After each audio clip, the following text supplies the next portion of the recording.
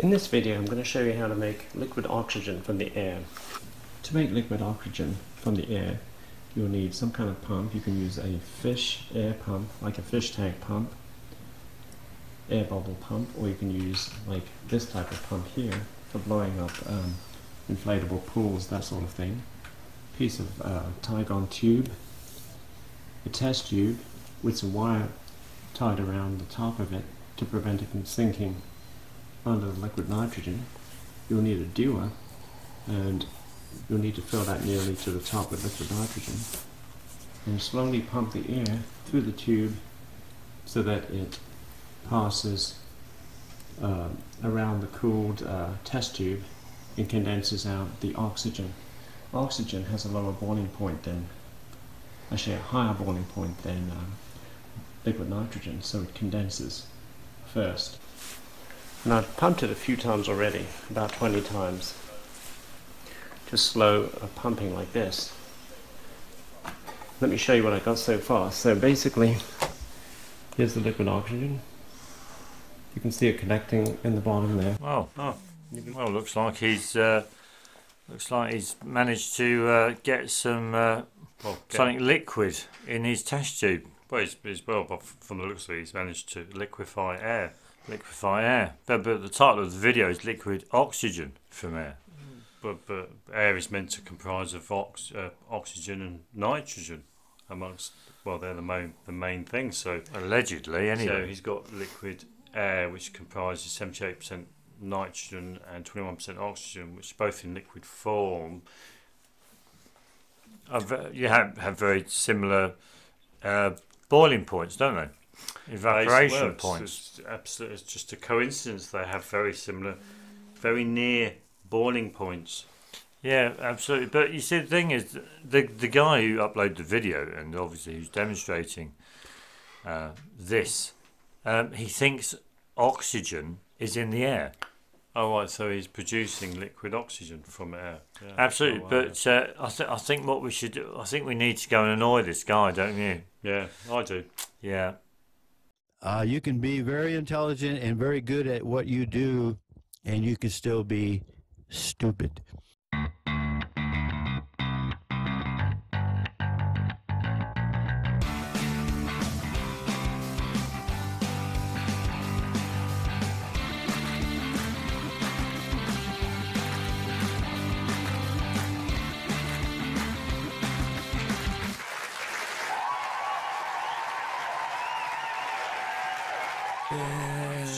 Yeah, well, we're back again, annoying people with our views and opinions because loads of people really dislike hearing other people's views and opinions. This is so true. Absolutely, of course.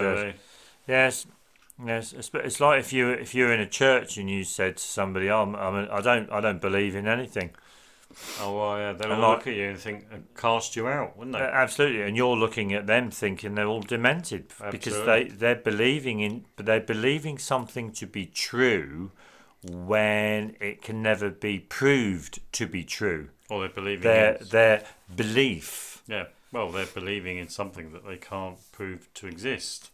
Which is ridiculous in itself, isn't it? Really, when you think, is it not? You may as well believe in Bigfoot and aliens. Absolutely, of course. Instead of believing in God, just believe. Make this alien, create this alien idol for you to worship. Can even name a cafe after it as well. Cafe, Little Alien. Oh, cafe, Little Alien. Absolutely, of course.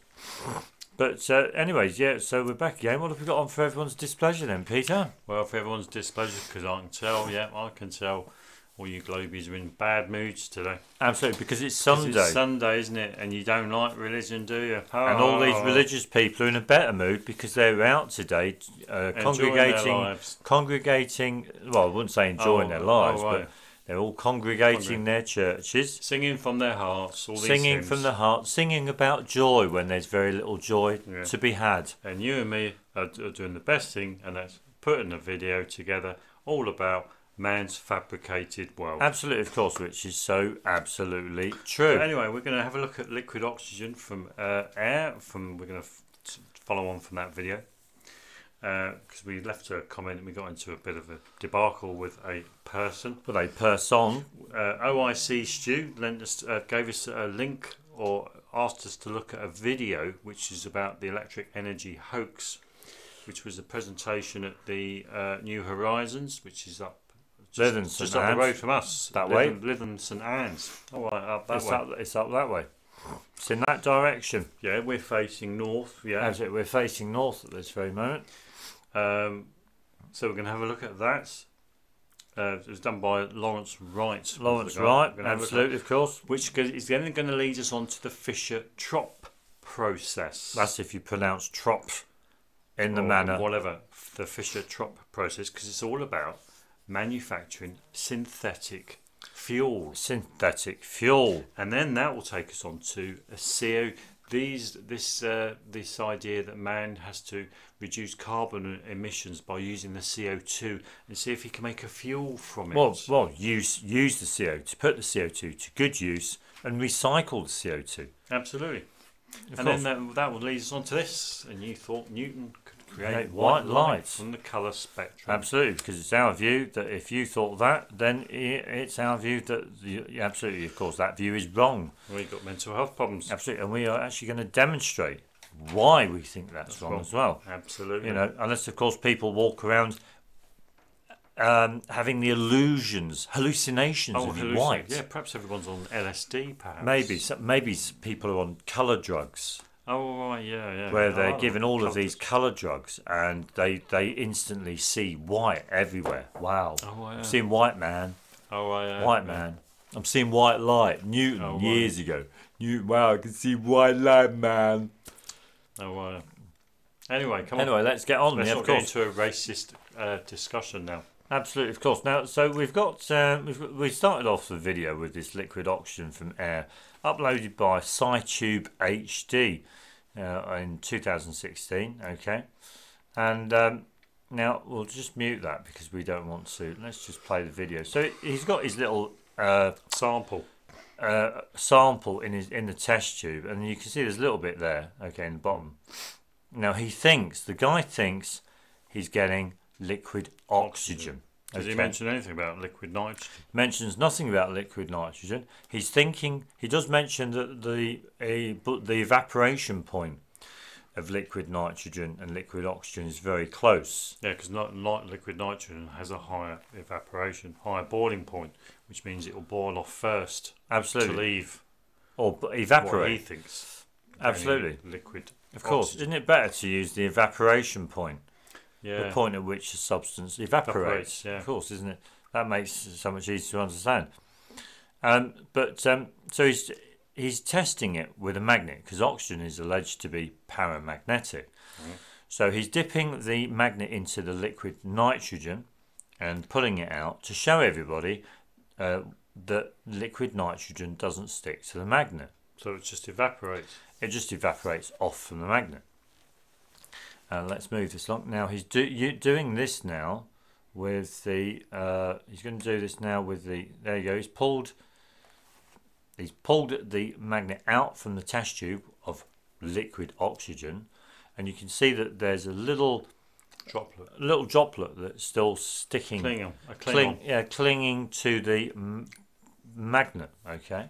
You can see it there. Look, there you go. Look. Oh, well, yeah. Can we see it? Can we see it Yeah, there? you can see it there, You yeah. can see it there. Now, the guy from this demonstration, from him actually doing this, going on the information he's been told about oxygen and the properties of oxygen, he's going to be thinking that he's got oxygen in the test tube. Liquid oxygen. Liquid oxygen in the test tube because it's paramagnetic. It's actually sticky.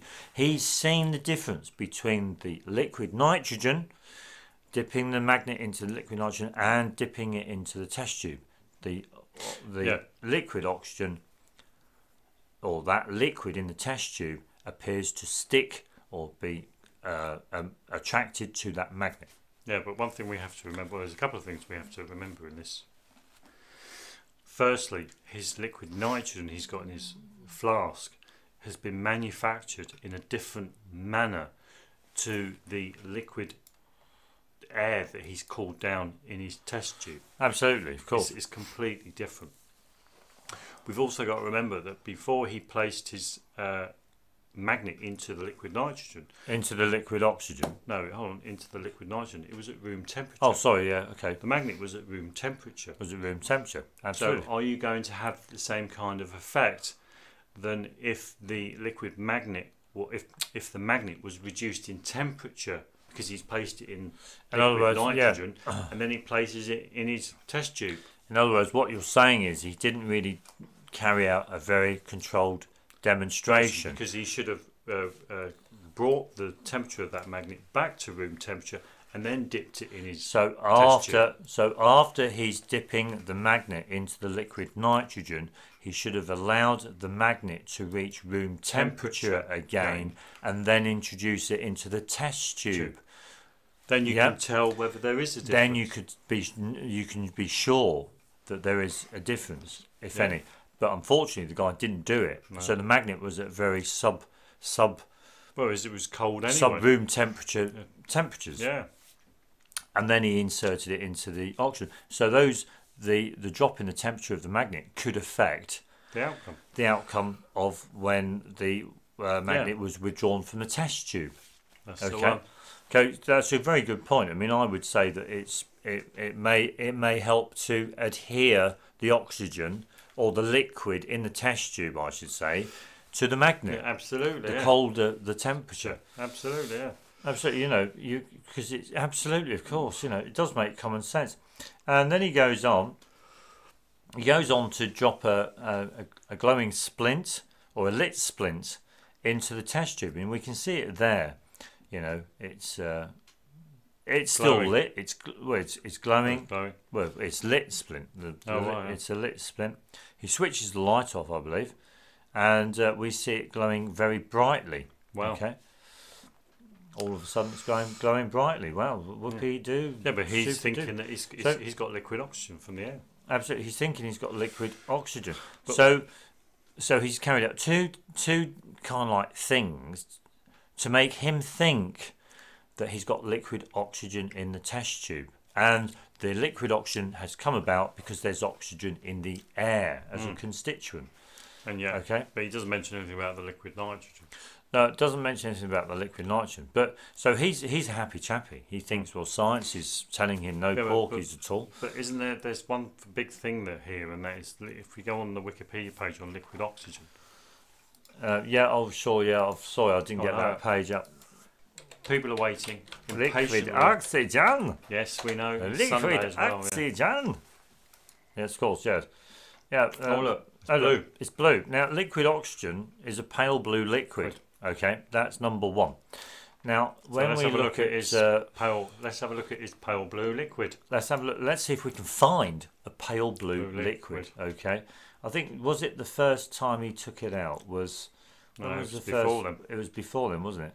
Yeah, there. Wait there. Let's get it back into view. So he's got quite a nice sample. Here we go. Now, can anyone notice any pale blue liquid in the bottom of that test tube? I know there's not much there, but it's not pale blue in.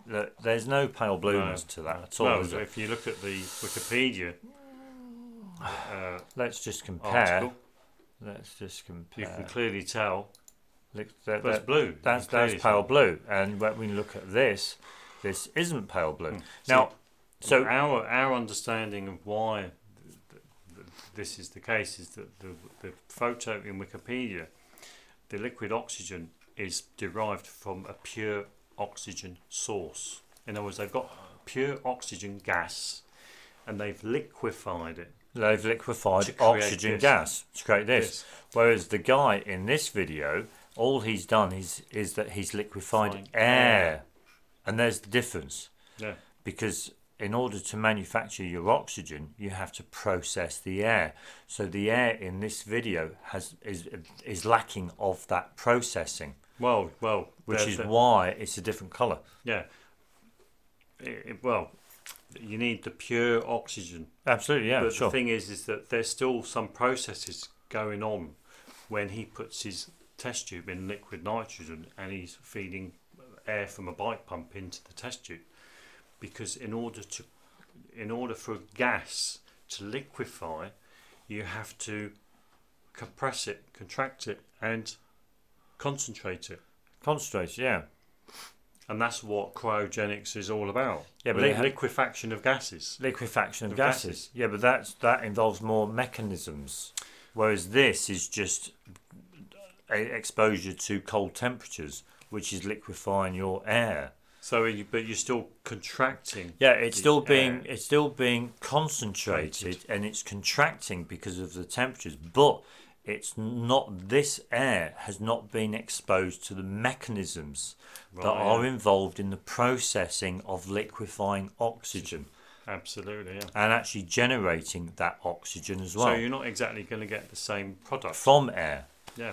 Absolutely, you're not going to get the same products. This is the whole point we're trying to say, which would explain why this test tube is not blue in colour, or the contents of the test tube. So in our understanding, are not blue. All he's got is liquefying air, and as we know, air, when it's concentrated, it will show signs of oxygen. It will show similar characteristics as oxygen, because oxygen is concentrated dry air. Absolutely, of course, which can be liquefied. Yeah, basically. You know, concentrated dry air can be liquefied to produce this, which means you'll get the same characteristics, e.g. the lit splint will still continue to glow, and it will even glow brighter. Yeah. Okay, if it's exposed to it. This doesn't prove that there's oxygen as a constituent in the air. Well, this demonstration doesn't prove that he's got liquid oxygen in his test tube at all. But the guy thinks that because of the information he's been given by other people. In other words, he's using top-down processes in order to interpret what's going on right in front of his eyes. Absolutely. And he shouldn't be doing that, really. But we had to leave a little comment, of course. You know what we're like, don't you? Of course. I'm totally unconvinced oxygen was in that test tube.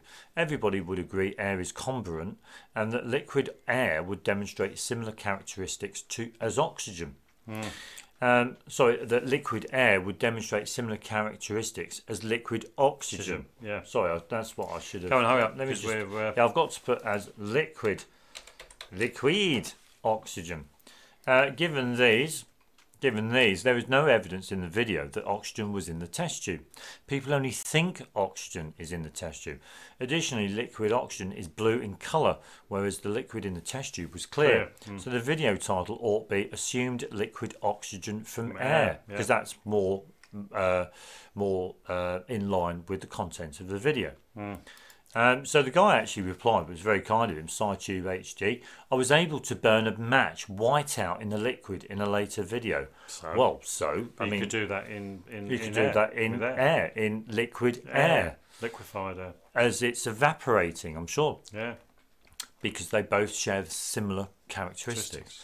And I replied, I guess you didn't read my comment. I did write that liquid air would demonstrate similar characteristics as liquid oxygen.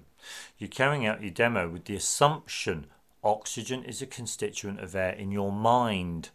Your video does not prove oxygen is in the air as a constituent. There we go. So that's brilliant. But very quickly on this. Very quickly on this one. But Abdul Zaid Torabali wrote, I wonder if it's easier to get oxygen from the air or water. See, there's people who actually think you can get oxygen, oxygen's in the air and you can extract it from it. Well, man processes the air to make oxygen. But man doesn't process water to make oxygen. Absolutely, man doesn't do that. Because you can't get oxygen from water. Absolutely, of course. Unless you put something in the water. And Tynan Cravy left a comment, water probably, his answer. And I had to respond to that. But I asked him how, when there's no oxygen in water. Yeah. How you can do it when there's no oxygen in water? So we go into this debacle about, well, what do you mean there's no oxygen in water? Where are you coming from? What's your understanding? I'm trying to figure out what you're saying. Absolutely, I'm trying to get my head around this. Yeah, I know, yeah. And we actually wrote water being made up of hydrogen oxygen is a science scam. Yeah. Water, in my opinion, is an element unto itself. Okay. That shares a close affinity with air. Absolutely, of course, yes. Air. We could liken air as being dry water. Air has a close affinity to water. Yeah. Absolutely, of course. So he ends up saying, as we go, because he wants me to prove that you're right. Prove it to me. Where are they making it? How are they making it? Absolutely, of course. So he asked me all these questions. I just want, there's a bit, can you wait there. I just want. Yeah. Now we reach a point where we say that, or where I say that oxygen is manufactured. It's a manufactured gas, basically. And he replies, oxygen is created by nature. Okay. Which is this bit here. Oxygen is created by nature. Now this is the only reason why we're highlighting this is because it's great in the sense that it highlights man's fabricated wealth. Absolutely, of course. We can show people how oxygen is made, how man manufactures oxygen gas or liquid oxygen. We can show people. We can go on into the web, and we can have a little look at lots of videos, diagrams, lots of information, how it's done. We could possibly arrange to go and visit an oxygen generation plant to see how it's done. Yeah. But nobody can show us how nature creates oxygen. Because these Nobody. globies think there's 21% oxygen in the air. It must have. How has it gotten there? Absolutely. Yeah. I mean, I asked. But these globies can't show anyone, or even us, how it got there. Absolutely. So I asked Tynan, if oxygen is manufactured by nature, can you tell me how it's done? Yeah. I'd really, I'd love to know. Yeah. Then I know you're not full of shit. Yeah. You get my drift. I like how his reply to those. Answer my questions, and I'll try to answer yours. Yeah, absolutely. So I did write to him. I don't think you know how nature makes oxygen at all, because you can't prove oxygen to exist in a natural environment. I mean, how would you prove that oxygen is in your natural environment? Well, how would you do it? Well, they'd have the oxygen detector. But the oxygen detector only makes people think oxygen is there. Because you have to calibrate them at 21%. Absolutely, of course. Nobody can, in my opinion. But I can show you a pressure swing absorption system and explain to you how air is compressed and concentrated with the help of zeolite molecular sieves to produce a gas stream that is called oxygen. There's no oxygen to begin with in the air. Yeah. Now, and this all boils down. This all focuses on our understanding of fabricationism. Man fabricating stuff, because we can show people how man makes zinc metal. We can show people how man makes oxygen, nitrogen. We can show people how man makes lots of stuff. Yeah. But nobody can show us how nature makes any of this stuff. Nobody. Nobody. Yeah. Yeah, that's the big difference. Yeah, there we go. So that's that one. It ended very briefly. That did anyway. As soon as he found out I was a flat earther. Oh well, yeah, because he said go and loosen your sail and then go and fall off the edge of the earth. Absolutely, of course. We replied to him, well, if that was the case, then when you look out at your beach, there'd be no water. There'd be no water. Because all the water's fallen off as well. If it was possible for any object to fall off the edge, then how can the water still be there? When you actually think about it, people have got a mental health problem. They've got absolutely. To actually say something like that. It's because they're too influenced by information they've been given by other people. Absolutely, of course. Insane people. So anyway, now OIC Stu, okay, left us a comment and asked us to have a little look at this video. Yeah, there we go. The electric energy hoax. On the Flatwater channel. Lawrence Wright, who was a man, but now he's turned woman. Oh right. Yeah. Lawrence Wright was a man who investigated deeply into the electrical energy issue more than many others. Wow. Dum dum dum. Absolutely, of course. Now, we've watched the video, or I've watched the video, and I have to admit, there's nothing actually...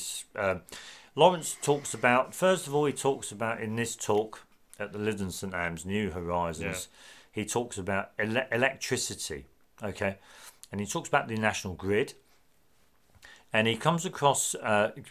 shares people information on certain places in North Wales, for example, where... Let me just play a little bit of this so people can...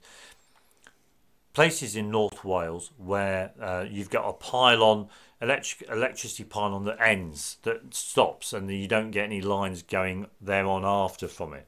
for example. Okay, yeah. It also shows that the power stations have been closed down, old power stations. Mentions ones very close to where we are, like in Connors Quay and other places. And when you go and Google them, they look a bit odd. The imagery that you look at looks a bit odd or suspicious, whatever. And it talks about this place in Wales, North Wales, where they're actually generating electricity from falling water that's come from a reservoir, and then they pump it back up only for it to fall down again and to generate the electricity.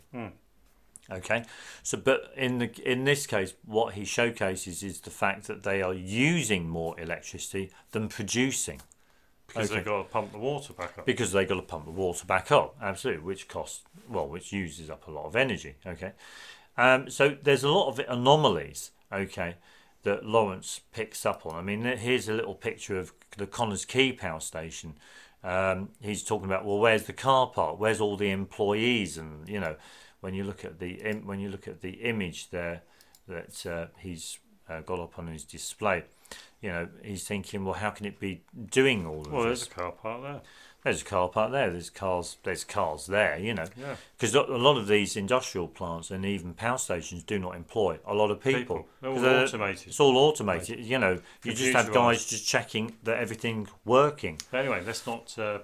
But let's not digress too much. So, but then he talks about these gas supplies and all this kind of stuff. I believe just off the North Wales coast, and then he talks about this guy. Gerard Moran. Did we not watch? Yeah, that's the same guy. That's the guy we watched the video on. Yeah, we watched a video on this guy. He's talking about this voltage that we can allegedly tap into and not use, because I've never seen anyone use it. Yeah. And what else have we got? And then he talks about the amounts of money that all of these utility companies are making. And then he talks about oil. Now, this is the interesting part. Now, you see, Lawrence starts up showing pictures of all of these derricks very close together, pictured on the landscape in oil fields. Okay, and because he thinks, it's his view, that all of these are just a show, that they're not actually drilling for oil at all. Okay, because as you go through the video, like you've got all of these derricks here all lined up very close together. Okay, and it's his view that and then he talks about the Fischer-Tropsche process. Okay, so what he's more or less saying is that he's saying that they're synthesizing fuel. Okay, and they do that out in Saudi Arabia. So you've got Saudi Aramco. Okay, didn't you have that with the synfuel, the Aramco, wasn't it?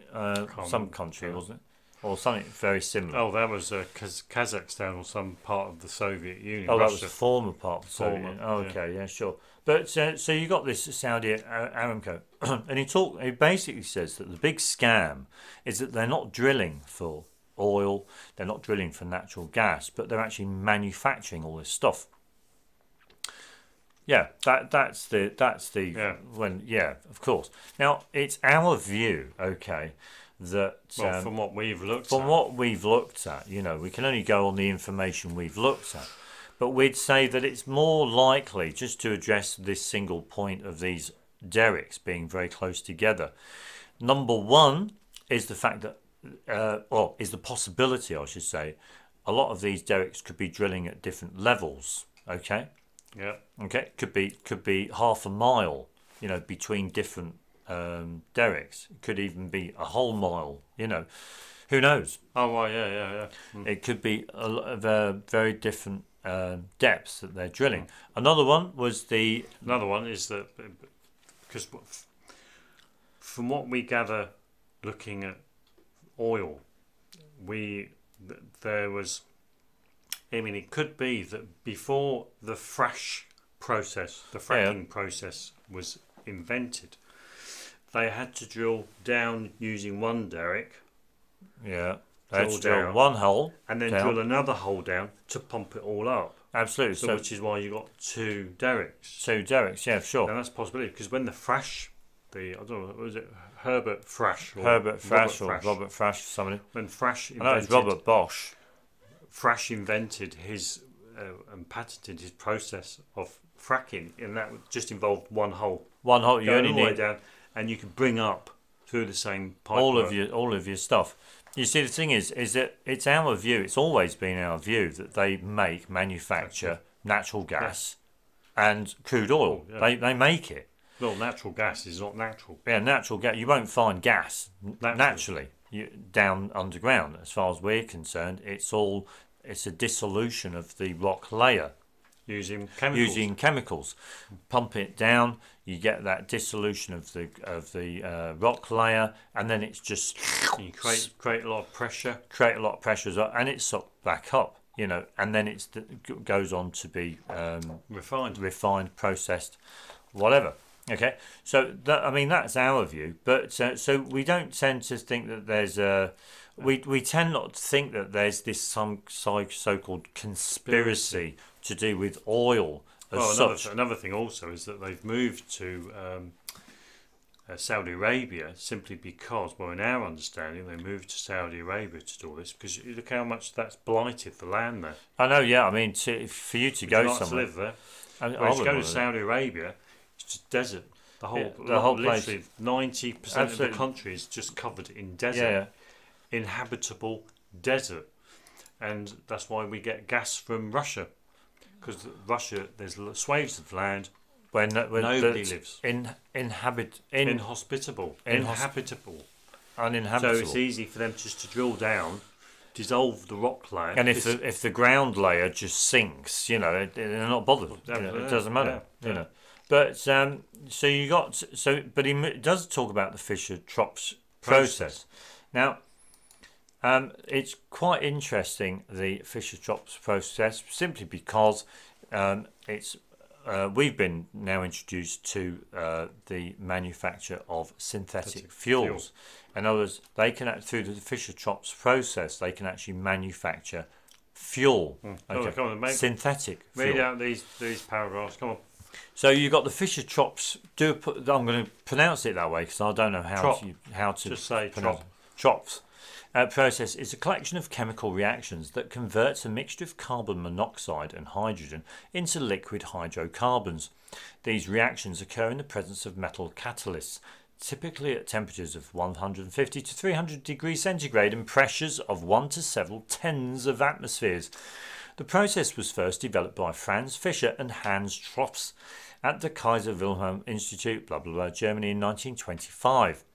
So it's nearly 100 years old. It's nearly it's 100. It's about 100 years old. Absolutely. As a premier example of C1 chemistry, the Fischer-Tropsche process is an important reaction in both coal liquefaction and gas to liquids technology for producing liquid hydrocarbons. So the coal liquefaction would be when you get your coal tar, and then you produce methanol from your coal tar. It's a bit like wood tar. Wood alcohol. Wood alcohol. Absolutely, of course. It's all the same stuff. Technically for producing liquid hydrogen. In the usual implementation, carbon monoxide and hydrogen, the feedstocks for the FT are produced from coal, natural gas or biomass in a process known as gasification.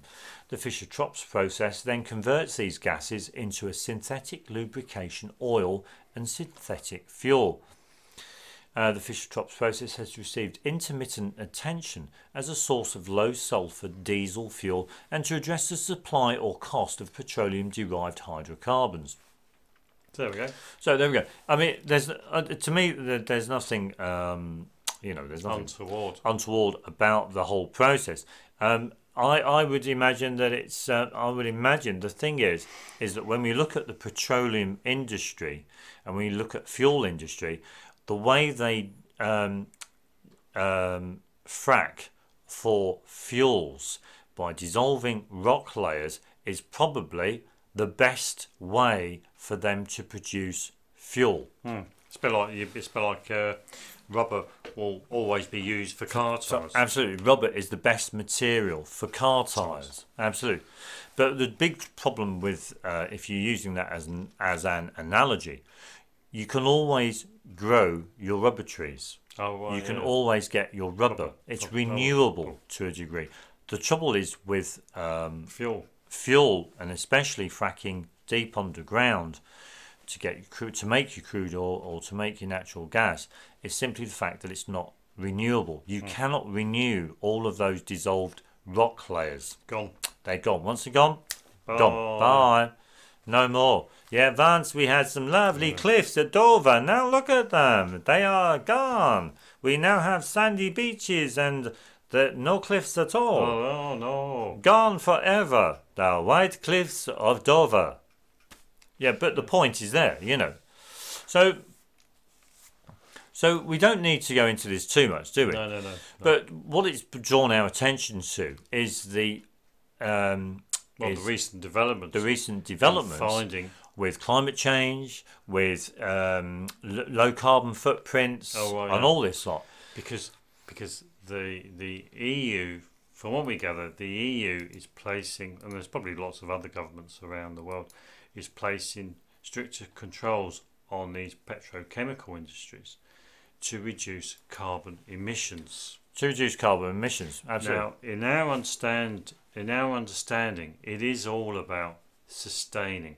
When we go out and look at nature, it all works with hardly any effort. It just works. Absolutely. The seasons come and go, the years go by, but it all works.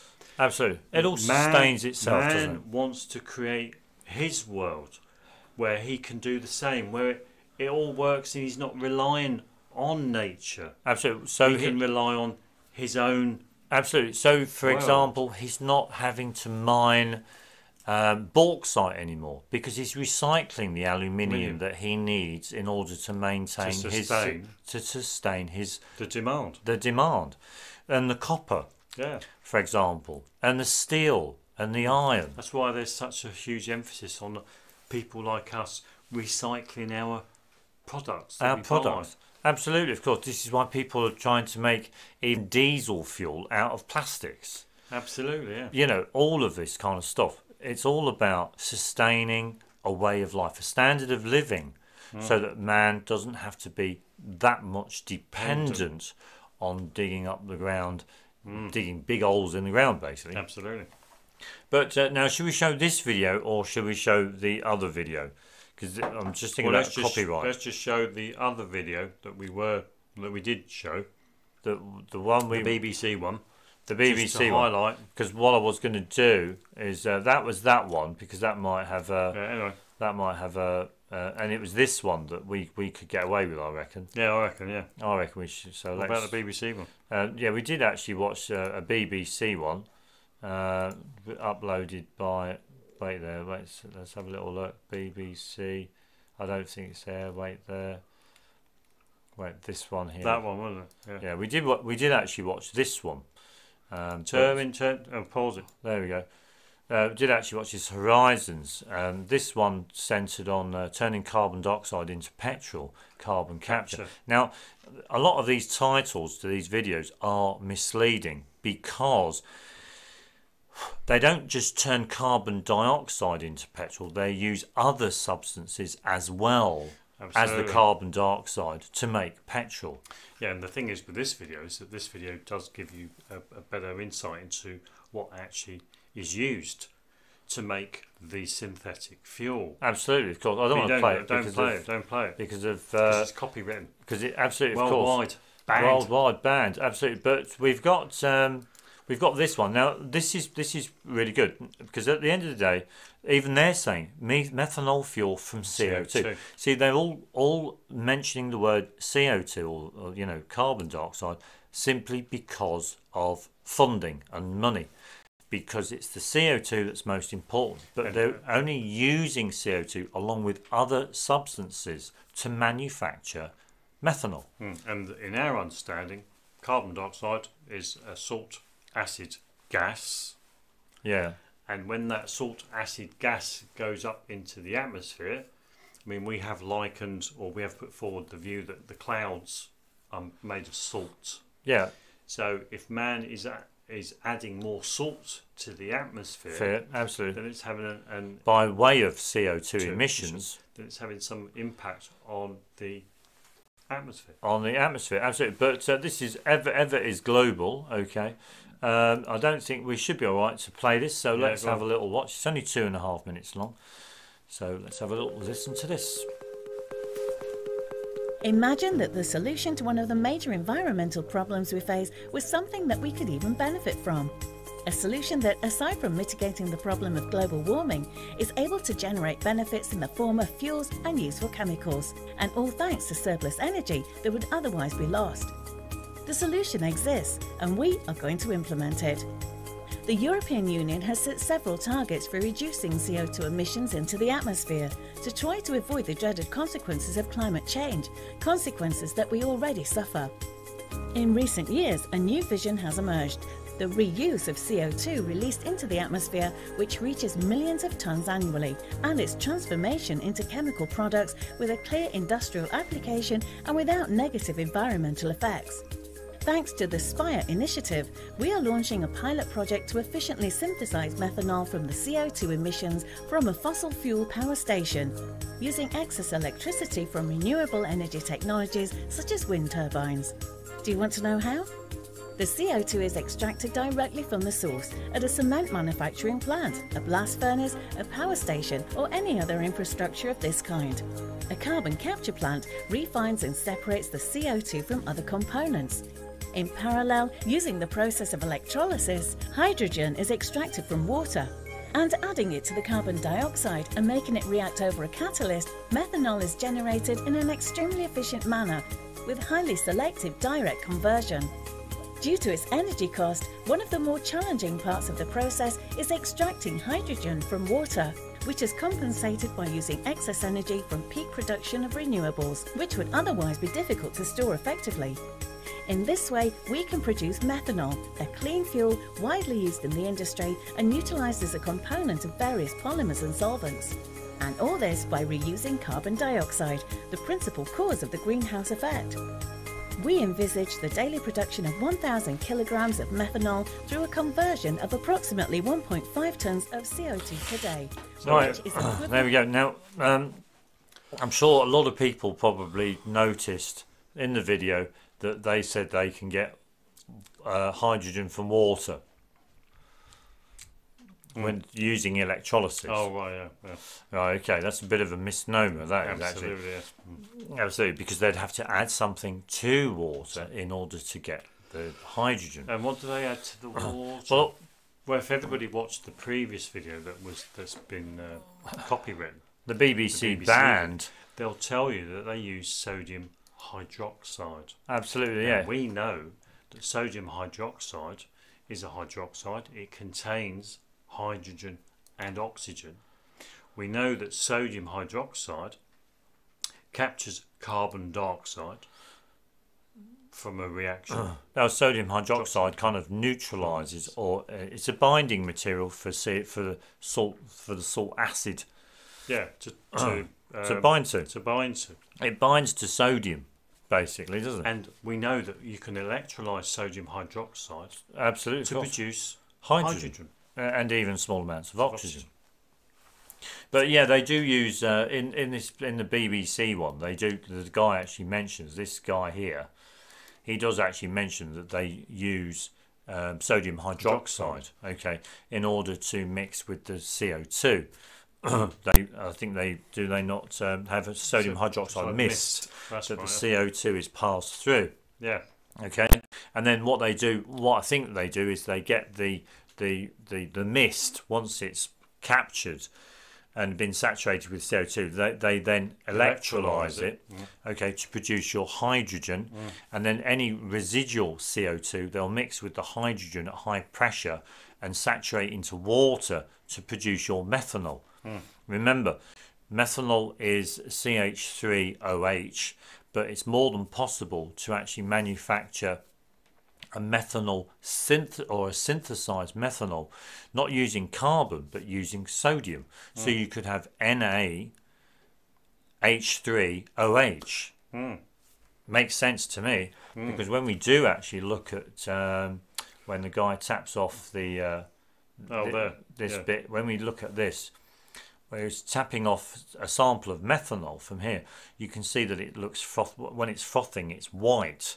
Now that could indicate the presence of sodium within the methanol. Okay. Yeah. And obviously the methanol then goes off to be processed or refined. Absolutely, of course, into its final product, which is fuel, petroleum. You know, but the trouble is with this process, and this one here, is that they're having to use electricity for the electrolytic process, and now where are they going to get the electricity from? Yeah.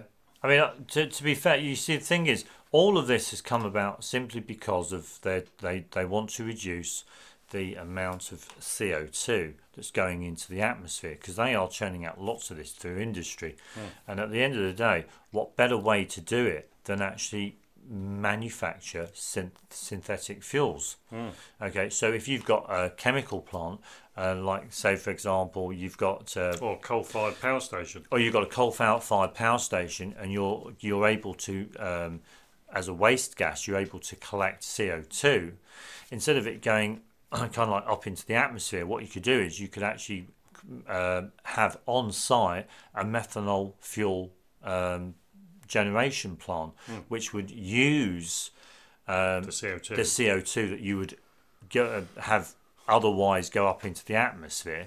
You could use that to create methanol, which, and in so doing, reducing your CO2 emissions. Absolutely, of course.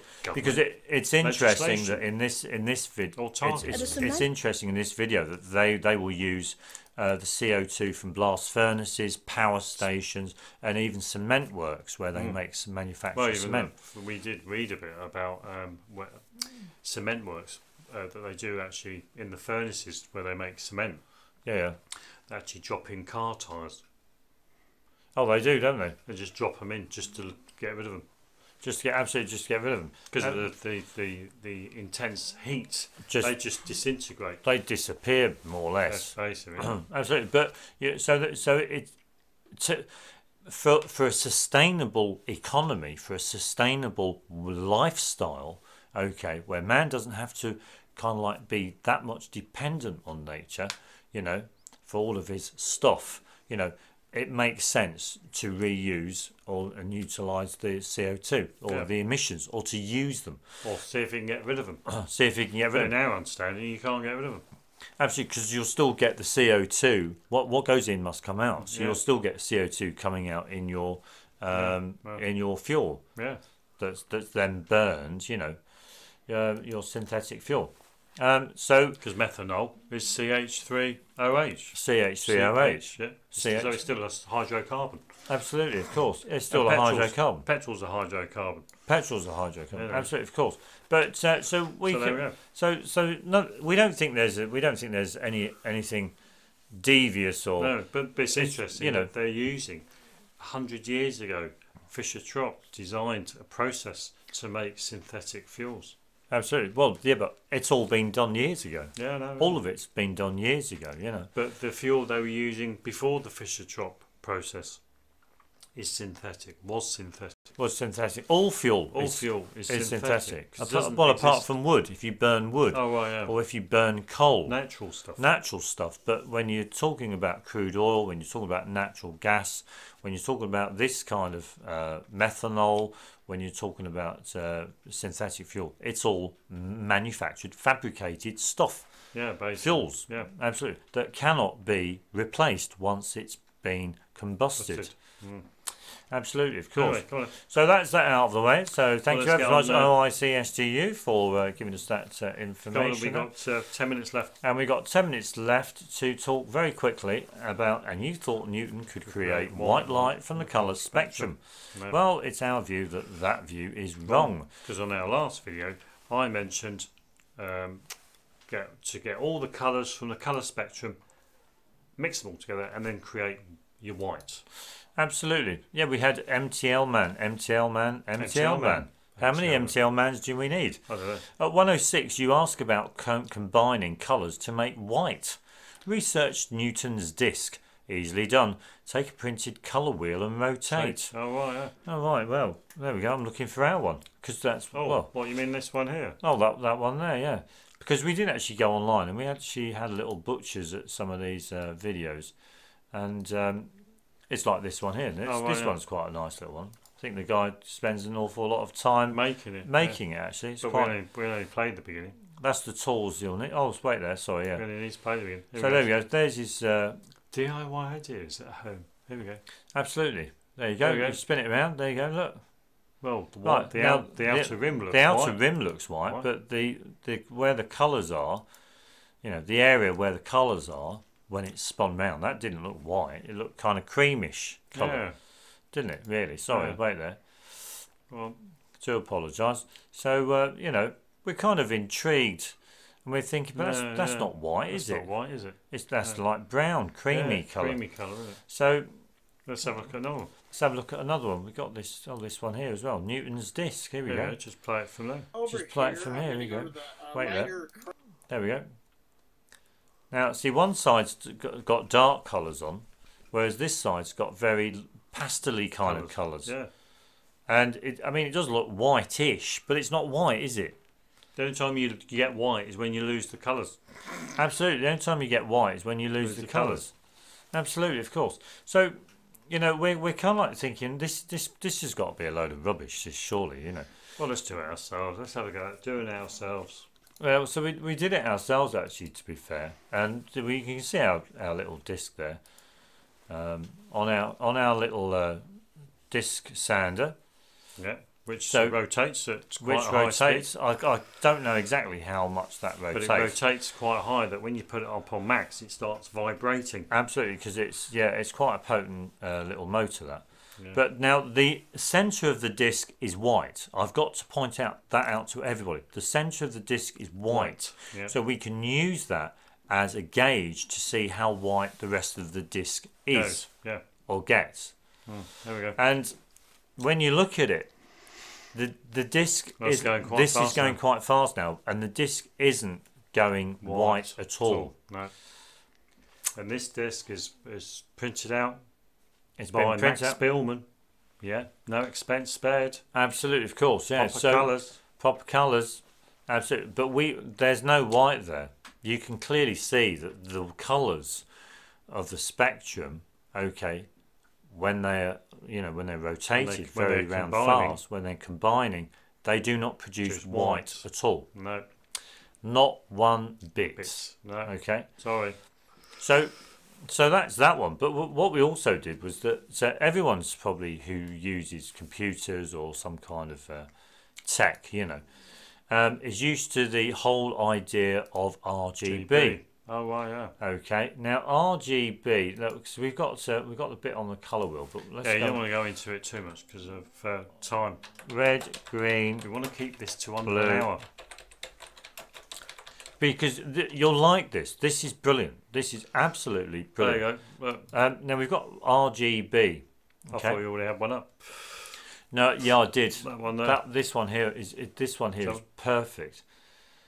This one here is perfect. This one here is absolutely perfect. I know it's not the best of images, but they're showing you how they can make all the colours, red, green and blue. Okay, so you can get magenta using red and blue. You can get yellow using red and green, and cyan with green and blue. Okay, now and you can get white. And you can get white using all of those: red, green, and blue. Yeah. Right. Okay. So and the yellow and magenta and absolutely, cyan. of course. So let's just go and see what we did here with our red, green, blue. Now this disc isn't centralized, okay? Yeah. It's not. It hasn't been centralized because which is why you get the.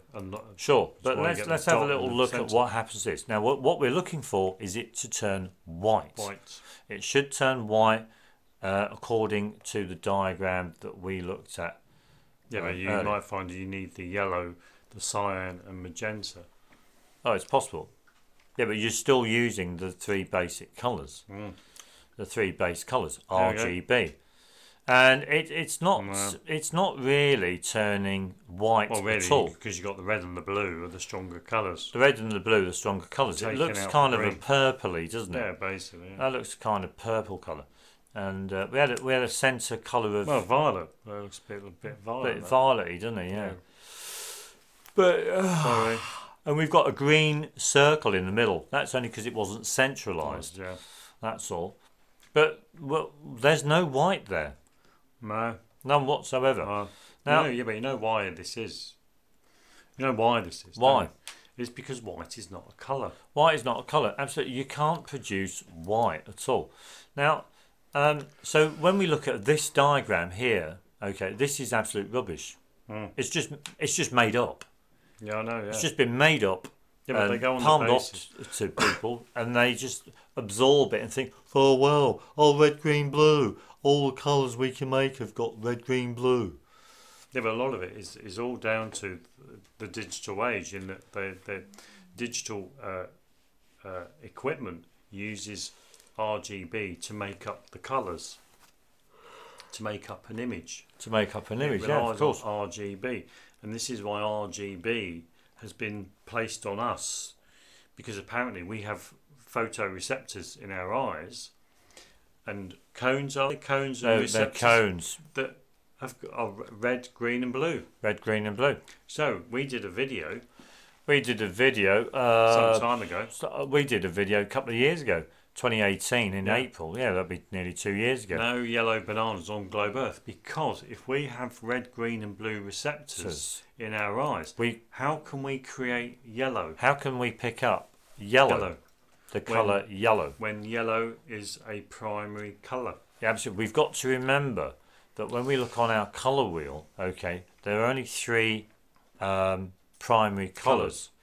The colour wheel or colour circle is an abstract illustrative organisation of colour hues around a circle, which shows the relationships between primary colours, secondary colours, tertiary colours. Yeah, primary colours. Go on primary colours. A set of primary colours is a set of colorants or coloured lights that can be combined in varying amounts to produce a gamut of colours. And when we think about our additive mixing of light, they've got red, green, blue here. Yeah, I know. Yes, You know, it's ridiculous. Yeah. But your primary colours, they haven't even got. They don't even tell you what your primary colours are. Yeah, but any artist would tell you primary colours are red, green, and blue. Red, green, and blue. So tell me, how is it possible? They're not red, green, and blue. We'll say that they're blue, red, and yellow. Blue, red, and yellow. Oh, there, because green is a secondary colour, because you have to mix the yellow with the Absolutely. blue to make That's the green. Primary colours. Primary colours. This is getting me confused. It's absolutely primary colours. There you go. Primary colours. Blue, red, and yellow. Blue, red, and yellow. Let's go and have a look. Let's have a look at this. These are your primary colours. There you go. There you go. Open link view image. There we go. These are your primary colours. You've got yellow, red, and blue. What this means is that you can't mix red and blue to make yellow. You can't mix red and yellow to make blue. In other words, you can't mix any colour to make blue. Basically, yeah. You can't do it. You can't mix any two colours or three colours to make yellow. And the same with red. That's why primary colours. Yeah. Absolutely. So when we see colour, okay, how is it possible that the eyes can detect yellow when we do not have cone photoreceptor cells in our retina to identify, pick up yellow in the natural environment? Yeah, well, that's what we're told anyway. Absolutely. You'll generally find that essentially our whole understanding of colours has been computerised. Basically, yeah. And we're stuck with the RGB. And which is a load of rubbish. And all the others as well. Absolutely. Because they only relate to how a computer or how something digital can create colour. Absolutely. So when we do talk about the electromagnetic spectrum, when we go back to the electromagnetic spectrum and we go back to our the colours of the rainbow or the colours in the visible spectrum, okay, we've got to ask ourselves that, they do not make up white light. Yeah, because white is not a colour. White is not a colour. White is only a tint. It's a tint. So you add white to red, you'll get a tint of red being pink. Absolutely. If you add more white, you'll get whiter. Absolutely. And on the other hand, if you add black to red, you'll get a darker red. Absolutely. And Yeah. when you think about it logically, just ask yourself, when you go to print something out, say a white object on black paper in your printer. So, yeah. Okay? You'll find that there's no white ink. Because it relies on the white of the paper. It relies on the white of the paper. Absolutely. To give you that shade, as it were. Absolutely. That's why a computer. You do get black inks, though. You do get black inks. You do get black inks, though, don't you? You get grey. black inks, but that's to create the tone. That's to create the white tone, is the shade. Yeah, the white is from the paper. Absolutely, of course. But so MTL man, sorry MTL man.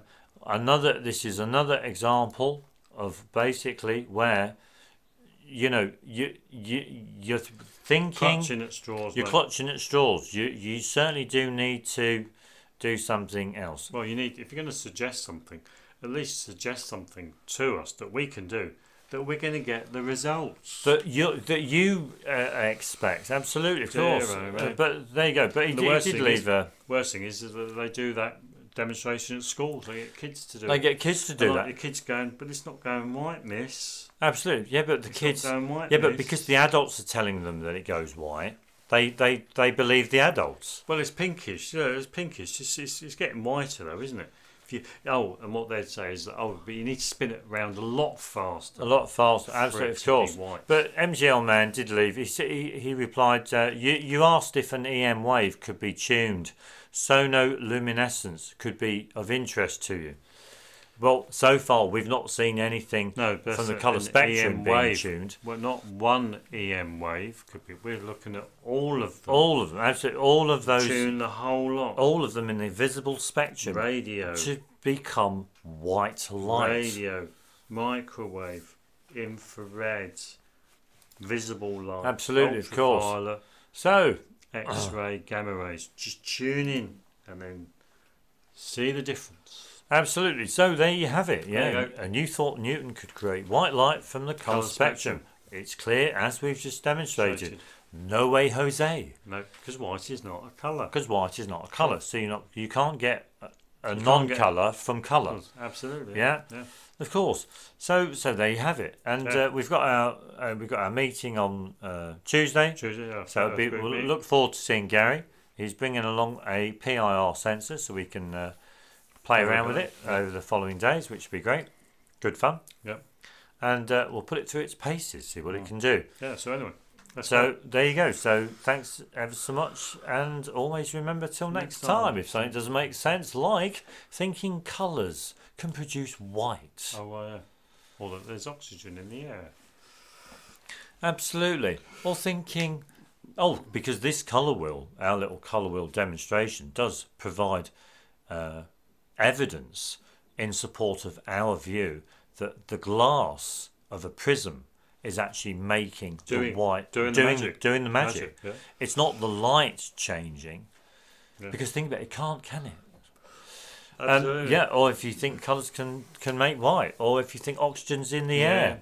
Or you think we breathe out carbon dioxide when it's only a salt Absolutely. in our breath that turns Absolutely, lime of water course. milky. Or if you ever thought that you couldn't drink methanol Yeah. and run at 50 miles an hour. Oh, right, yeah. Absolutely, of Anyway, course. come on. It's all nonsense. Absolutely. So thanks ever so much, and we'll see you next time. Okay. Bye. Ta-da. The Earth isn't round, it's flat. How do you know? I've observed it in all my travels over Europe. It's flat. Everywhere it's flat.